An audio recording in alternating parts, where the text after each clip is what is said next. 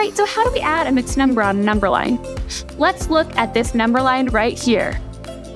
Number line! All right, number line, let's try to add this problem. I'm gonna first show you how to add a mixed number on a number line, and I wanna see what you notice.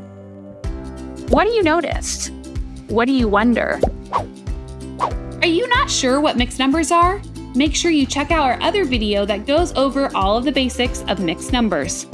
In our mixed numbers video, we discussed how a mixed number is a whole number and a fraction added together. This is important to remember because when we add, we will apply the commutative property, which means we can add numbers in any order and get the same sum.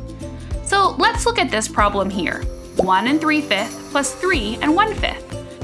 I'm first going to rearrange these so that we are adding the whole numbers. 1 plus 3. Let's do those jumps on the number line. 1 jump, then I'm going to add 3 more jumps. We land on 4.